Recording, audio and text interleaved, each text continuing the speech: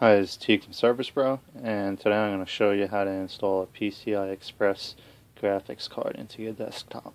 If you take a look, this is my graphics card, and this is the bottom portion, which is the PCI Express.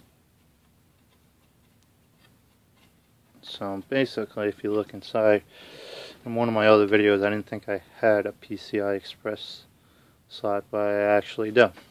It's this black one. Now these white ones are just the regular PCI cards expansion slot, but this black one right here is the PCI Express. So basically it is the same way to install the PCI cards. What you want to do, just get it in there, and then this front notch right here you want to line up. This one right there you want to line up.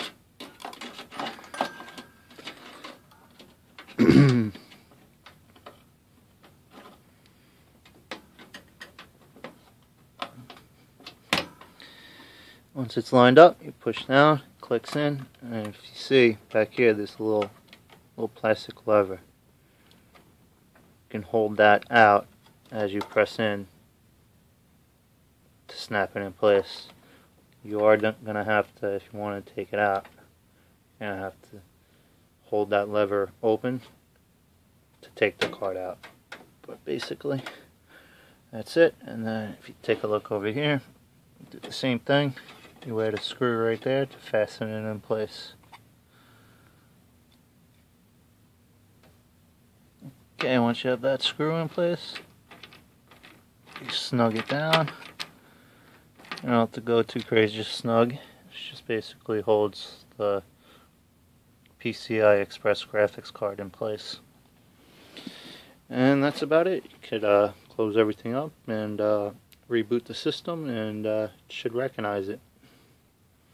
Alright, please check out my website, servicepro.com.